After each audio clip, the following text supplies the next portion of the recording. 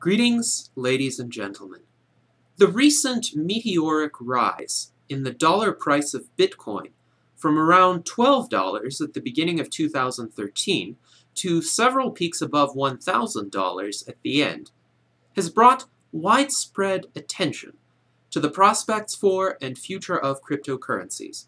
I have no material stake in Bitcoin, although I do accept donations, and this presentation will not attempt to predict whether the current price of Bitcoin signifies mostly lasting value or a bubble akin to the Dutch tulip mania of the 1630s.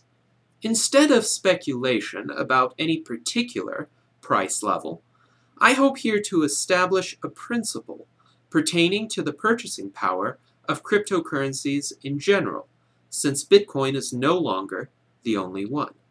Although Bitcoin, developed in 2009 by the pseudonymous Satoshi Nakamoto, has the distinction and advantage of having been the first cryptocurrency to gain widespread adoption, others, such as Litecoin in 2011, Namecoin in 2011, Peercoin in 2012, and even Dogecoin in 2013, the first cryptocurrency based on an internet meme, have followed suit.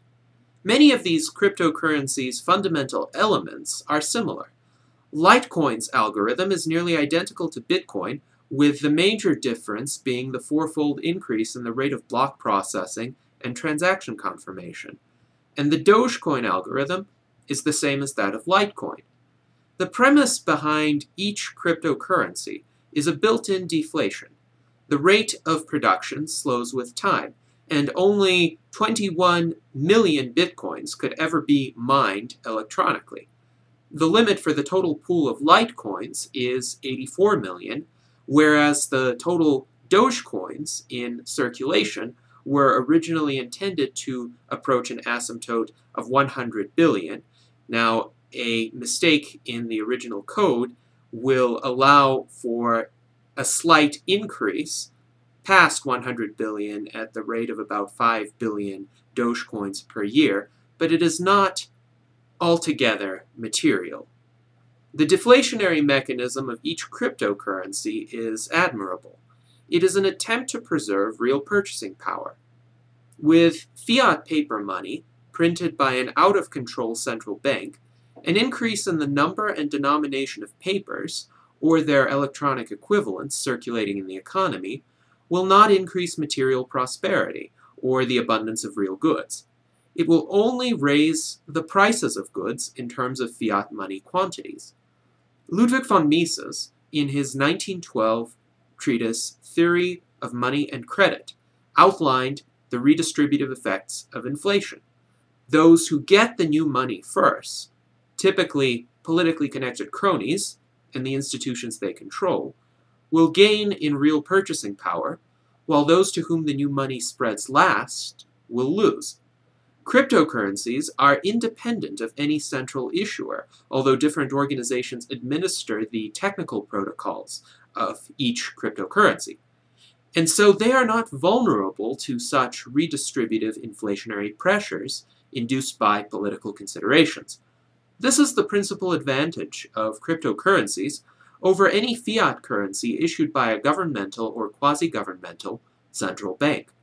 Moreover, the real expenditure of resources, computer hardware, and electricity for mining cryptocurrencies provides a built-in scarcity that further restricts the possibility of inflation. Yet there is another element to consider. Virtually any major cryptocurrency can be exchanged freely for any other, with some inevitable but minor transaction costs and spreads, as well as for national fiat currencies, with higher transaction costs in both time and money. For instance, on January 12, 2014, one Bitcoin could trade for approximately $850, while one Litecoin could trade for approximately $25, implying an exchange rate of 34 Litecoins per Bitcoin. Due to the similarity in the technical specifications of each cryptocurrency, similar algorithms, similar built-in scarcity, ability to be mined by the same computer hardware, and similar decentralized distributed generation, any cryptocurrency could theoretically serve an identical function to any other. The one caveat to this principle is that any future cryptocurrency algorithm that offers increased security from theft could crowd out the others if enough market participants come to recognize it as offering more reliable protection against hackers and fraudsters than the current Bitcoin algorithm and Bitcoin-oriented services do. Moreover, any individual or organization with sufficient resources and determination could initiate a new cryptocurrency, much as Billy Marcus initiated Dogecoin in part with the intent to provide an amusing reaction to the Bitcoin price crash in early December 2013. This free entry into the cryptocurrency creation market, combined with the essential similarity of all cryptocurrencies to date, and the ability to readily exchange any one for any other, suggests that we should not be considering the purchasing power of Bitcoin in isolation. Rather, we should view all cryptocurrencies combined as a single pool of wealth. The total purchasing power of this pool of cryptocurrencies in general would depend on a multitude of real factors, including the demand among the general public for an alternative to governmental fiat currencies, and the ease with which cryptocurrencies facilitate otherwise cumbersome or infeasible financial transactions. In other words, the properties of cryptocurrencies as stores of value and media of exchange would ultimately determine how much they could purchase, and the activities of arbitrageurs among the cryptocurrencies would tend to produce exchange rates that mirror the relative volumes of each cryptocurrency in existence.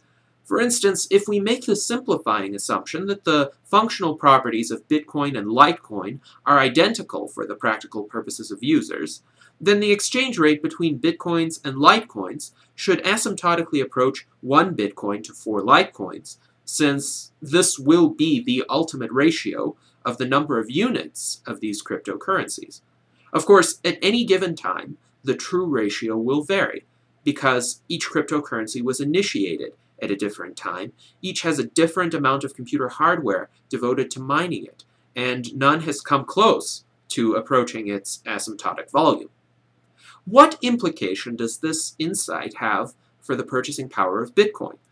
In a world of many cryptocurrencies, and the possibility of the creation of new cryptocurrencies, a single Bitcoin will purchase less than it could have purchased in a world where Bitcoin was the only possible cryptocurrency. The degree of this effect depends on how many cryptocurrencies are in existence. This in turn depends on how many new cryptocurrency models or creative tweaks to existing cryptocurrency models are originated, since it is reasonable to posit that users will have little motive to switch from a more established cryptocurrency to a completely identical but less established cryptocurrency, all other things being equal. If new cryptocurrencies are originated with greater rapidity than the increase in the real purchasing power of cryptocurrencies in total, inflation may become a problem in the cryptocurrency world. The real bulwark against cryptocurrency inflation, then, is not the theoretical upper limit on any particular cryptocurrency's volume, but rather the practical limitations on the amount of hardware that can be devoted to mining all cryptocurrencies combined. Will the scarcity of mining effort, in spite of future exponential advances in computer processing power in accordance with Moore's law, sufficiently restrain the inflationary pressures arising from human creativity in the cryptocurrency arena? Only time will tell. Thank you very much.